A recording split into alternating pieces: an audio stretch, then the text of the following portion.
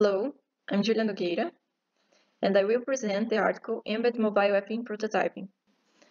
Although there are many approaches to usability, application evaluation, and design partner, the use of prototyping tools and methodologies for mobile device and application is still an incipient area due to the lack of consensus on methodological approaches. In the literature, there is growing adoption of anthropological methodologies for the analysis of human-computer interaction. This reflects the HCI third wave, which highlight the importance of observing the context and the ability to observe and analyze how the elements are related.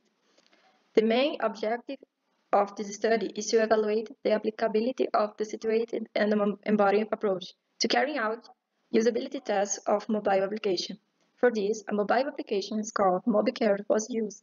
It will be possible to observe how using a postmodern and phenomenological approach allow us to extrapolate aspects usually observed by a Cartesian approach to usability evaluation. Digital ethnography was used, in particular the reenactment technique, combined with the qualitative research techniques, such as semi-structured and unstructured interview. Now I will present the context and the MobiCare application. MobiCare is a platform for tracking the evolution, monitoring disease symptoms, and integrating information related to the clinical conditions of children with microcephaly. The participants are characterized by 7 mothers, aged between 28 and 39 years. Almost all of them have completed high school. The procedures were conducted individually. We used the situated approach because it was possible to follow the real routine, interaction, and natural intervention that could only be observed in a similar context to capture the phenomena. Data analysis. As a result of data collection, they produce video, audio, and screen capture. The first records analyzed were the audio, in which they record the dialogues about the experience reconstructed in the situated environment. Then, the video data records the behavior and the body action of the participants during the interview and interaction with the prototyping. Finally, the screenshot provides further support for analyzing the effectiveness of the situated and embodied approach. Now we will start the results, the life context. Mother's Day starts very early. Most live in cities far from Recife. Regarding the use of technological devices, the use of the cell phone was verified as the main ally to carry out various activities. During the interview, it was possible to observe the adherence to social networks, such as Facebook, Instagram, and WhatsApp. Now, I will talking about use of MobiCare. Observing how mothers use the current MobiCare prototype, we can see that this use is usually conditional by the need to record the occurrence of a symptoms or a disease.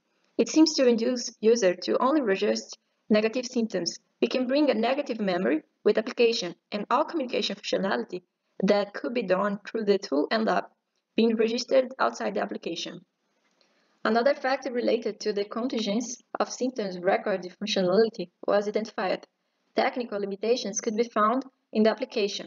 Because of this, it was possible to perceive that the participants developed a creative solution to overcome the number of characters. Another perceived functionality comprised notifications. It was common for applications to generate messages for various purposes.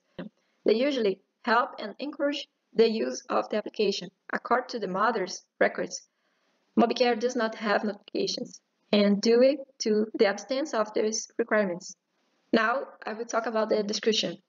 Through the situated and embodied approach, it was possible to expand the limit of the data traditional obtained by audio and understand the dynamics and body experience in the face of the proposed situations. The observations made during the collection period, together with the records obtained through the interview, allowed us to understand a little about the participants' routine, how they occur, facts that help in some extensions activities, which objects are present, and how they interact with them, what meaning they attribute. In particular, we identify episodes in which the prototype did not meet essential needs and the mother's needs to improvise way that extrapolate what is offered. Understanding the aspects that made up the participants' daily life and context includes observing the interaction environment built by relationship and their subject characters. Here we have some reference that we use in our paper. and we like to say thank you so much